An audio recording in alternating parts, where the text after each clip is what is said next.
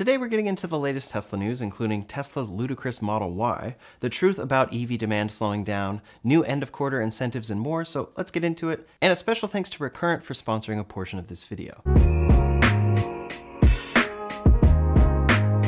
First up today, we've heard a lot lately from various news sources about how EV demand is slowing down, but that analysis isn't really a good way to look at the situation. EV sales have been holding steady over the last few years, but many brands aren't experiencing the same levels of growth that they had been experiencing in years past. As EVs become an even greater part of the automotive landscape, they have less and less market share that they can realistically take over, at least in a short period of time. Researcher Sam Carruth posted a lengthy thread on X detailing the ways that framing the current situation as a sales slowdown is a flawed way of looking at things. To start off with, it is true that EV sales growth has been decelerating in recent years. In 2021, the best year for EV sales growth, EV adoption increased by 113% over the previous year. Then 2022 saw growth of only 59%, and then 2023 saw the lowest growth rate since 2019 at just 28%. While those numbers paint one picture of what is going on with EV sales, it doesn't really paint the whole picture. A key piece of information worth looking at here is sales market share. Gasoline and diesel-powered vehicles sales peaked in 2017 and has been shrinking at an increasing rate ever since. While hybrid and PHEV sales have grown to take some of that new market share, purely electric vehicles have grown at the fastest rate. What was a minuscule portion of vehicle sales in 2017 now makes up a huge portion of all new vehicle sales and is projected to increase even further. By 2026, EVs are expected to make up nearly a quarter of all new vehicle sales. This decreasing annual growth is merely the result of simple math, as we can see here in this S-curve graph. Starting at the beginning of a product's launch onto the market, even the smallest increases in sales are going to represent huge percentage increases year over year. If you sell 10 units of a product in year 1, and then an additional 10 units the next year, you will have seen a 100% growth rate. As you increase your growth rate, eventually you are going to reach a limit as to how much you can realistically make or sell in a given year.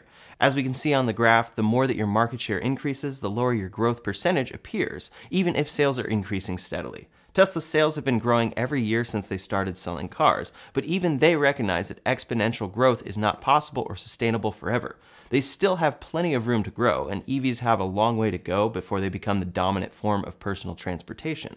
Decreases in annual growth percentage are to be expected, but that isn't the only way to look at the reality of EV sales. While it may seem concerning to see the decreasing growth rate of EV sales, it's very important to look at how EV sales are a growing part of the automotive sales landscape. Despite what some may say, EVs aren't going anywhere, and we are likely heading into a future very soon where electric cars reign supreme. Next up today, we have a number of updates for what should prove to be the most important products for Tesla this year and next. In the long view, the Cybertruck is important, but the real important car for Tesla and their growth as a company is the next-gen EV. That is the car that should truly reach the mass market, and there are many companies talking about directly competing with this car in the US before it has even been seen. That will be great when we get there, but for now, Tesla makes 5 vehicles: the Model 3, Model Y, Model S, Model X, and Cybertruck. While the Model S and X are still very much available and have seen some improvements, it's still pretty clear that Model 3 and Y is the backbone of Tesla. That's why they just introduced the re-engineered Model 3. This car takes a lot from the Model S and X and improves a ton of important things in this car. I've been driving this car for over a month now, and the biggest upgrades I've noticed come with cabin isolation, reduced road noise, and a much smoother ride. What has been missing for that car, though, is the performance model. We've seen rumors of this car, but this week even more got leaked, confirming a lot of great things. First, while we've already gotten a good look at the exterior of this new car in the wild, Tesla is still driving test models with camouflage wraps and covers. This one was spotted out for a test drive in Florida, completely covered in this geometric camouflage wrap. Another was spotted a few days later with a black cover concealing the new front bumper design. The new Model 3 Performance features a new front splitter design, a rear spoiler, and an updated wheel design with red brake calipers. Also in Florida, another Ludicrous Model 3 was spotted parked near Kennedy Space Center. This time, however, it was completely uncovered and out for anyone to see. The increasing frequency with which we are seeing this new performance model would seem to indicate that we are going to see a proper reveal very soon. Dominic on X says that the media is starting to receive invitations to test the upcoming Performance Model 3, and if true, that would really lead us to believe this car will be releasing soon. Tesla usually gives media access pretty close to the launch of a vehicle. A photo of another one this week with its Ludicrous badge covered up with painter's tape leaked as well. Not much to glean here, but they are producing more and more of them. At the same time, photos and videos of the interior of a Ludicrous Model 3 were shared online. We can clearly see on screen that this is a Ludicrous model, and Tesla is simply indicating it with the badge on screen under the software tab. One interesting thing to note from this menu is that pedals and steering has been replaced with dynamics, just like the Cybertruck. Also, Wi-Fi and Bluetooth options now have their own tab in the main menu on screen. A longer video scrolling through this menu was briefly posted online as well, but later removed, but it also confirmed a few things. For one, in the Dynamics menu, you will have the choice between chill, sport, and insane acceleration. I wonder why this isn't Ludicrous, and maybe that will change in time. In a Plaid Model S or X, that top acceleration mode is Plaid. Then Ride and Handling has options between Standard and Sport. Then, of course, there's Track mode. As far as I can tell, this is the first time Tesla is adding ride and handling options to the Model 3 like this, and it will be very interesting to see what this means in practice. Some have said that this alone truly confirms an active suspension, which would be a pretty big upgrade for the Model 3, and now it looks to be confirmed in an options list for this car. Within this list, we can see a premium immersive sound option, the fact that it uses a Panasonic battery pack, the performance chassis, and active suspension. That's a pretty big confirmation there of a feature that many didn't even expect Tesla to ship on this car. We can also see red brake calipers, 20-inch wheels, ventilated seats, and that rear 4D2 motor confirmed. That motor should boost overall horsepower to over 600. In the past, the upgrade to a performance Model 3 was notable, but this time, Tesla is making it truly worth the extra cost. It will be a completely different vehicle while still looking fairly similar. We'll see a slightly altered front and rear, new brakes, an active suspension, a spoiler, the Ludicrous badge, improved performance, and then inside, ventilated bucket seats, which should match the leaked future Plaid ones, carbon fiber trim along the dash, and more. Next up, let's talk about today's sponsor, Recurrent. Recurrent is a free platform designed by battery scientists to analyze your EV's range and battery. EV drivers can connect their car for daily owner insights, and they currently have around 20,000 active vehicles for 50+ makes and models in all 50 states. Here's a sample report for a 2023 Tesla Model Y, which details this car's expected range, real-world range, range in 3 years, how much time is left on the warranty, and more. When it's time to sell or trade in, EV sellers can now use their Recurrent info to sell their car for more by showing their range and battery are strong. Recurrent's network of dealerships pays a premium for these cars, and I had success using this early on when selling my 2018 Model 3. The buyer beat all online offers and came to my house to pick up the Model 3.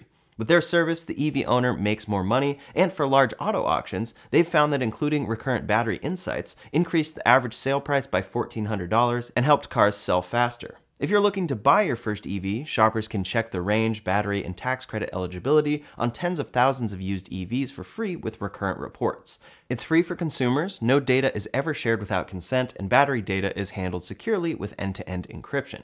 With Recurrent, we can buy, drive, and sell electric cars positively. So check them out by clicking the link in the description below. One very interesting feature in development as well is something that should come to all Teslas without stocks: auto shift between drive and reverse. Right now, auto shift out of park is all that's available, but ultimately, Tesla doesn't want you to need to shift on screen. Here in the menu it says, automatically shift between forward and reverse. Likely it would figure out situations where you need to shift, like during a 3-point turn, and automatically do it for you when you tap the brake. It sounds a bit scary at first glance, and in the menu says it's dev only, but I am excited to see what this could become. The codename that Tesla is using internally for the software in this car is Poppy Seed, and it was built in Fremont. All signs are pointing to this car being released by Tesla quite soon, and given how many of these leaks are coming from the US with US-built cars, I think it could be safe to assume that they plan to release this simultaneously in all markets. Out of the 2 factories that currently build this car, Fremont and Shanghai. With that said, we do have some news there this week that is pretty interesting. The long-term plan for Giga Texas is for that factory to build the Model Y, Model 3, Cybertruck, and next-gen EV. Ultimately, it will be Tesla's main factory, greatly increasing the output they currently do at their California Fremont factory. To start, Tesla went all in, focused on the Model Y there, but now that the Cybertruck is being added into the mix successfully, they may be finding success with ramping other vehicles there and ready to add the Model 3. Giga Texas is a Tesla-built facility from the ground up, so it makes sense it can be far more optimized for how they make cars today. Rumors have even said that Tesla wanted to do a large gigacast for the Model 3 refresh, like they do with the Model Y, but retooling Fremont would have taken too long and been too expensive. That's where Giga Texas comes in, and Joe Tegmeyer, who always flies drones over Giga Texas, spotted 5 Model 3s in the outbound lot at Giga Texas this week. These are very clearly Model 3s, and we can see it with the different wheels, smaller size of the car, 2-piece glass roof, headlights, and taillights. Seeing them sitting next to Cybertrucks is a brand new sight at a Tesla factory, and we even see them in multiple colors, 4 in white and 1 in black. At this point, it's only speculation, but a number of things are possible here. These appear to have been built at Giga Texas, so I'd imagine this indicates one of 3 things. 1, Tesla is planning to move Model 3 production to Giga Texas and is getting started. 2, Tesla is planning to add Model 3 production capacity to Giga Texas. And 3, that new Ludicrous Model 3 we've been talking about, since it has so many changes, may come out of Giga Texas instead of Fremont. Now, to that point, I don't see a Ludicrous badge on the back of these Model 3s. And then from the front, I don't think these have that updated front splitter. If we zoom in and compare to the new Model 3's normal bumper, I think that matches as opposed to the Ludicrous bumper. So the most likely story here is that Tesla is starting to build the Model 3 out of Giga Texas, and it is likely bringing manufacturing improvements, like large castings, that they have brought to Model Y production. For now, it will add into production, but long term, I'd imagine it will be advantageous for them to suspend Fremont production in favor of Giga Texas. They just have more room to improve things there, and I'd imagine cost can come down as a result. That's still a ways off, but it's exciting to see this out of Giga Texas nonetheless. In any case, all of this has to do with the Model 3, and it's exciting, but Tesla's most popular car is the Model Y. The codenamed Juniper refresh of this car has been rumored for some time, but Tesla has been clear that at least in the US, it's not coming this year. Still, what many aren't fully considering is that in addition to a refreshed Model Y, there will surely be a ludicrous Model Y with everything mentioned above for the Model 3. That means that probably sometime in 2025, Tesla is going to ship a Model Y with performance quicker than a 3.5 second 0 to 60, an adaptive suspension to allow you to choose between standard and sport, an altered front splitter, carbon fiber trim in the interior, ventilated sport seats, and everything else we're seeing here.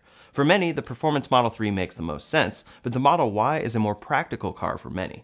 The Ludicrous model there could prove extremely popular, and the car that many want to have. Instead of some simple upgrades over the long range, it will truly differentiate itself. While Cybertruck and the next-gen Tesla dominate the news in Tesla's future, there's still a lot coming in the meantime for their main 2 cars that we're starting to see everywhere. I'm excited first to see the Ludicrous Model 3, but potentially a bit more excited to see the Ludicrous Model Y. Next up today, I recently spoke on this channel about a highly anticipated update to a feature that has been around on older Tesla vehicles for a while now. That is Autopark, and a new version is starting to be showed off in videos. Hopefully this is what finally brings this feature to non-USS cars and improves on it. In this vehicle, we see the driver moving slowly through the parking lot, with the car highlighting all of the nearby available parking spots on screen, placing a P marker over the spot that is most recommended. As you drive forward, the car detects new available spots and adjusts its recommendations accordingly. The driver pulls forward through the parking lot, and once he finds a spot he wants, he taps to select it on screen.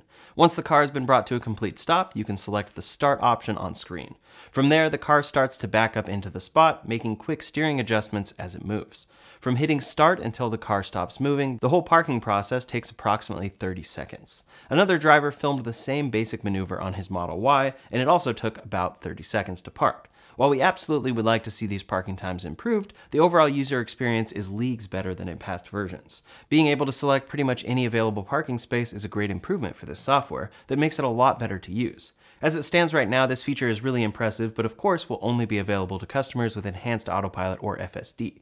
This feature is coming alongside FSD version 12, or more specifically 12.3.1, which Tesla seems pretty confident in. In fact, Elon Musk just sent an email to Tesla employees saying, going forward, it is mandatory in North America to install and activate FSD version 12.3.1 and take customers on a short test ride before handing over the car. Almost no one actually realizes how well supervised FSD actually works. I know this will slow down the delivery process, but it is nonetheless a hard requirement. Furthermore, he said, and please do the same when cars are returned from service. This is very important.